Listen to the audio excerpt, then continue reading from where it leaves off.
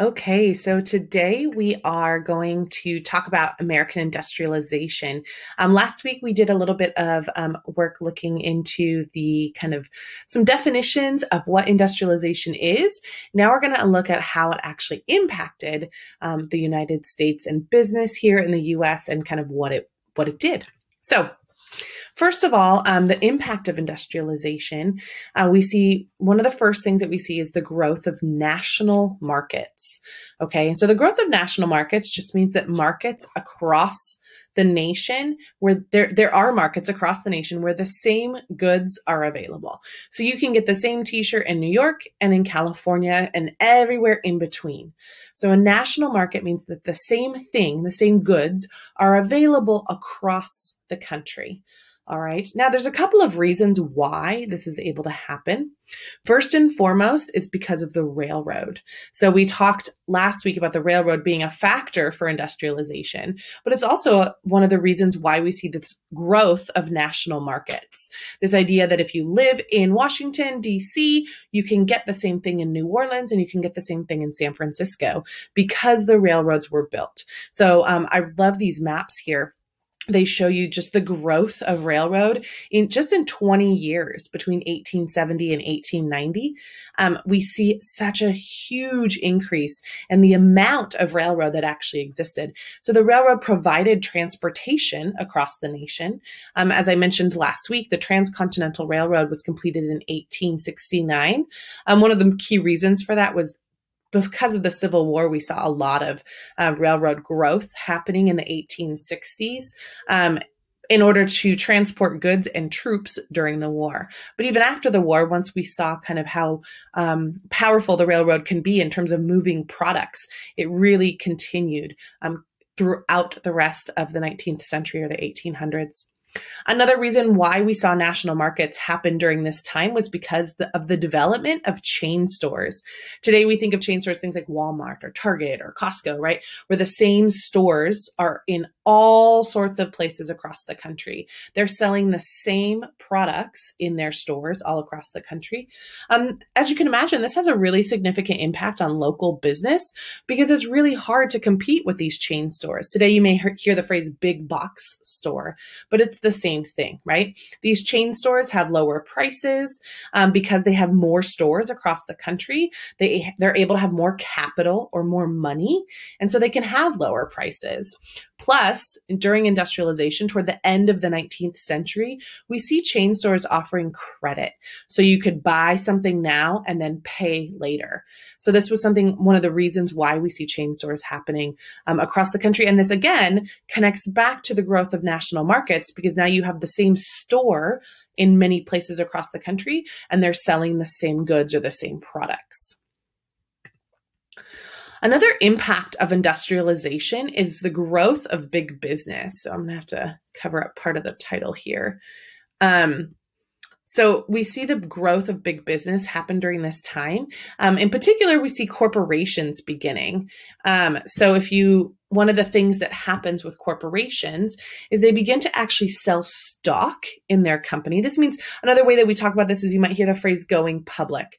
Stock means people are buying little pieces of your business. Then businesses can take all that money that they're getting and begin to expand. Okay, and so this is what we call a corporation, these large corporations, okay? The other thing that we start, and another way that we see corporations beginning and businesses getting bigger and bigger is through what we call merging of businesses. Businesses begin to merge, right? Merge or join together. There's a couple of different ways that this happens, and this is still around today, and this is still happening today. And businesses join in order to be more powerful and more profitable, make more money, right? So the first one we see is what we call horizontal integration or a horizontal merger. And that's the picture that you have here. This is where you have one company that really controls the industry. So you would buy all the other companies that are selling the same thing or making the same products as you. Okay, and so it's across the industry. It's horizontal. So here you see an oil refinery or an oil company is buying all the other oil businesses in the area. All right. So they're buying the same type of business. They're buying across the industry. They're buying the same types of businesses. So this is what we call horizontal integration. But another type of integration is what's called a vertical integration. Vertical is up and down, right? So horizontal, you buy all the businesses across the industry. So in the same business as you. Vertical, up and down, is where you're controlling all parts of production. Okay, so you're buying all the businesses that have to do with making your product from the bottom to the top. All right, so here's an example of a meat packing industry, right? So they own the cattle, they own the slaughterhouse where those cattle are killed, they own the refrigerated train cars that are then transporting that meat, they own the warehouses where the meat is being stored, they own the meat packing plant where that meat is then packaged in some way, they own the delivery wagons that then transport that meat, and then they own the actual stores where that meat is being sold. Okay, so you own all levels of production from the bottom to the top. That's vertical integration. So you're not buying all the other meat packing industries, or you're not buying all the other stores that sell meat. That would be a cross. That would be horizontal integration or merger. But rather, you're buying all the businesses that have to do with producing your product. So that's, again, from the bottom to the top, that's vertical integration. And we see a lot of this happening during the time period of industrialization here in the United States. And again, this really leads to the destruction of competition, because if you own all factors of production, you can set your prices, and therefore your goods are often cheaper. And so it destroys a lot of other businesses. Okay. The other kind of impact of industrialization that we see is what we call the philosophy of the industrialist. Now, the industrialist is the owner. That's the best way to think about it. These big business owners, these industrialists, sometimes we call them things like titans of industry. They've built these huge businesses and they become incredibly wealthy. And their thought during this time is that big business was good business, right? If you can just keep getting bigger and bigger and bigger, that's the sign of you doing the right thing, that's a good thing, because you're getting more money. But one of the other side effects that we see of this is there was really no concern for the workers. And I talked about that a little bit last week. All right, so here's just some images. All these are taken from a man named Jacob Riis. He put together a book called How the Other Half Lives. And it was really looking at, so you have these industrialists who were kind of famous in their time. They're very well known even today. Names like Andrew Carnegie maybe ring a bell. And so lots of different people, Vanderbilt, were all industrialists during this time, but the workers had very, very, very different lives. And so you can see some images here of different homes that workers are living in, working conditions, lots of children working. You can see down here, just the city streets, you've got this dead horse in the street, just a lack of kind of concern or care for the living conditions of the workers and also the working conditions. And we talked about that a little bit last week when we talked about reasons why labor unions were formed. But this was definitely one of the impacts of industrialization, and with the industrialists, these really, really wealthy men who were making a lot of money with these big, big businesses. This kind of, industrialization and this philosophy of the industrialist that big business was good business really ended up kind of leading to a tension between democracy and capitalism. So capitalism is the economic system that we use here in the United States, this idea that you have private companies, right, that you can go out and you can start your own business as long as you're kind of following the laws of your state or your area. And so that's capitalism. People have the opportunity to do that. You make your money, you keep your money, besides paying taxes, right? You can do with it what you want. Democracy, on the other hand, right, is people participating, people having power in the government. We see that there's this tension that develops between these two kind of ideas, the political idea of a democracy and the economic system here in the United States, because democracy, the goal is based on equality, right? That everybody's voice is equal. But capitalism is really, really based on competition. Who's doing the best? Who has the biggest company? And so you don't see that equality play out in the economic system in any way. All right. True capitalism, as I mentioned, true kind of this economic system relies on what's called laissez-faire economics. Okay, laissez-faire means hands off or leave it be. Okay, leave it alone. It's a French term. All right. And this really is talking about the government. The government should not be involved in business. The government should not be involved in the economic system. Okay. However, what we see happen during this time period of industrialization was that the government actually acted in favor of the businesses. And they did this through things like land grants for the railroad companies. So railroad companies wanted to expand. The government was like, here you go. Here's some land. The farmers weren't given land, right? Individual citizens weren't being granted land. And so we see this tension. This isn't laissez-faire. This isn't leave it alone. The government was very much helping the railroad companies get the land that they needed. And the owners of the railroad companies were incredibly wealthy. And part of that was because they didn't have to pay for the land for their railroads. All right. Another way that we see the government act in favor of big business was through keeping what we call tariffs high. You can see the word right here spelled for you, tariffs. Tariffs is like an import tax, okay? So a tariff means that anybody who makes something outside of the United States, they have to pay a tariff in order to sell it here in the US, right? So if I'm making something in the United States, I don't have to pay that tariff. So hopefully my good, my product will be cheaper than the good made outside of the United States. So if you keep tariffs high, this is protecting American-made goods because hopefully it's keeping American-made goods cheaper. The other way that the government acted in favor of big businesses, we saw this a little bit last week when we looked at the examples of the tension that existed between laborers, the workers, and the business owners. One of the things that the government ends up doing is actually outlawing labor unions.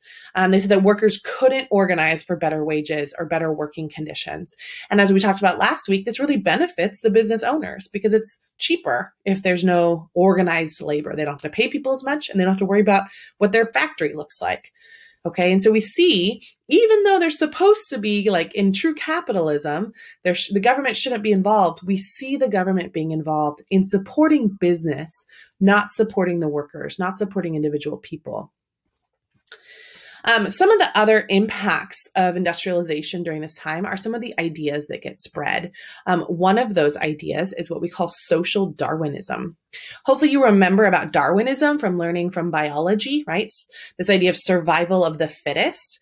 Well, in the 1800s, in the 19th century, the 1800s, this idea gets placed on people, right? That those who are wealthy, those who are better, have a lot to offer everybody else.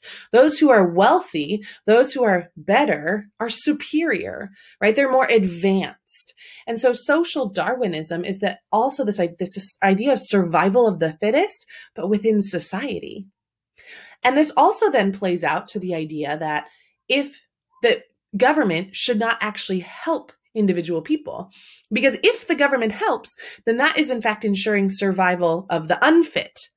Okay, if the government is giving handouts to people or businesses, right? This also applies to businesses as well. This political cartoon is from the Library of Congress, and this idea, right, that the United States is teaching these poor people who don't know any better, these people from Puerto Rico and these people from Cuba and other countries, right? So again, this idea that social Darwinism is that survival of the fittest, that those who are wealthy are better. They're clearly more advanced. And we see this in imperialism across the country, across the world throughout this century as well. And then the other idea that kind of comes out of this time period is what we call the gospel of wealth. This was really kind of started and propagated by Andrew Carnegie. You may have heard of Carnegie Hall. Again, he's very much an industrialist of his time. Andrew Carnegie came up with the idea that the wealthy, right, actually have a duty or an obligation to help those who are less fortunate. Okay, and this contributes to social Darwinism because then if the wealthy are supposed to be taking care of the poor and the wealthy are supposed to be taking care of those who are less fortunate, then the government doesn't have to be involved, right? The gospel of wealth argues that the wealthy should get itself involved so the government doesn't. So that you see the Carnegie Foundation starting things like libraries and schools and art, paying for theaters for people. And so really doing this word we call philanthropy. It's a super fancy word, and I didn't put it on your slide here for you, but kind of doing good for the community and for those who are less fortunate. But that again perpetuates this social Darwinism, because if the wealthy are doing it, the government doesn't have the responsibility and doesn't need to do this. All right. Now, as you can imagine, as businesses are growing and people are kind of not seeing that, the everyday people aren't seeing any benefits of this. In fact, it's getting worse and worse for a lot of the workers. The people, because of democracy and the power of the people, they began to put pressure on the government to regulate. So as the businesses grew, the pressure on the government to regulate these businesses also grew. Ultimately, what came out of this is what was called the Sherman Antitrust Act. This was passed in 1890. And the Sherman Antitrust Act prohibited businesses from combining or from merging if it would restrict trade. Okay, so if there was some reason why two businesses merging together would be bad for the community, then it can't be allowed. However, while this law was passed, there was nobody to enforce it. There was no organization, there was no government entity that was there to actually enforce this law. And so it really ended up not doing anything. Not only that, but many government officials weren't really willing to enforce it, right? A lot of them had actually gotten campaign money from these businesses. So they're not going to go against the businesses that paid for to run their campaign, okay? They got the donations and they weren't willing to create legislation against the businesses or limited the businesses.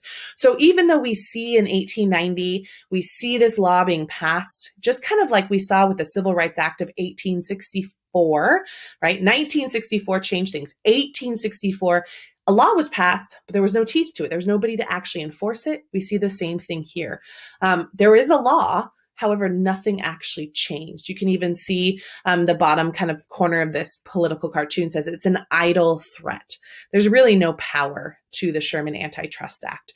And we won't see any change really until later in the 1900s and into the 19-teens as a result of this. So this story of this impact of industrialization, this narrative really continues throughout the remainder of the 19th century or the 1800s and into the early 1900s.